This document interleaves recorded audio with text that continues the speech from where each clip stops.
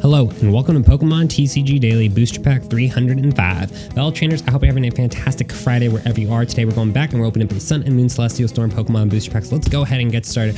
I wanted to say this for a couple days. The most recent expansion that's coming out, Lost Thunder, I am actually going to be opening up booster packs from those soon, but I actually didn't go to pre-release this time around with regionals and stuff being last weekend. I just really wanted to focus towards getting ready for that.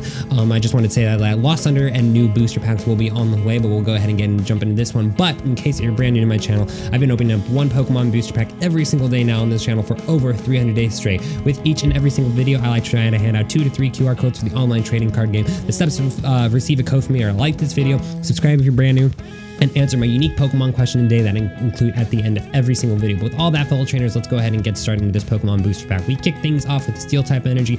After that, we follow things up with the supporter card TV Reporter. Next, we follow things up with one of my favorite Pokemon. I don't know why, I really like Dunsparce, and that attack is actually a pretty great attack. After that, we follow things up with the Last Chance Potion. Next, we follow things up with the Pig-type Pokemon Spoink. We have the fighting version of a Baltoy, a very cool looking card. One of my favorite designs, actually, from Gen 3. We have the Seagull Pokemon Wingull. We have the fighting-type Pokemon Meditite.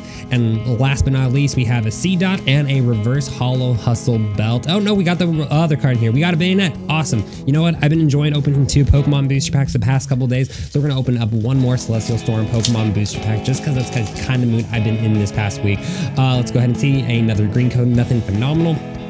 But there are a lot of great things. Maybe we'll still get a Prism Star card or something.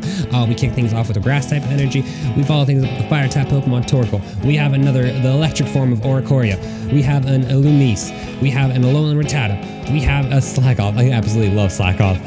We have the Grass type Pokemon Surskit. We have a Slugma, and we have the last 2 cards are a Larvitar, and the last card is a Lunatone. So nothing exciting. Oh, the last card is a Delmise. Nothing exciting in these Pokemon booster packs today, but we will keep our heads up that we pull a GX or EX card, something in the next couple days. But for today's question of the day, like I said, I don't have actually something picked out. Sometimes I do these last minute, and this is what I'm gonna do for this one. For today's question of the day, let me know down in the comments below what your favorite item card, a Pokemon tool card is, something that you can attach to one of your Pokemon. Let me know that down in the comments below.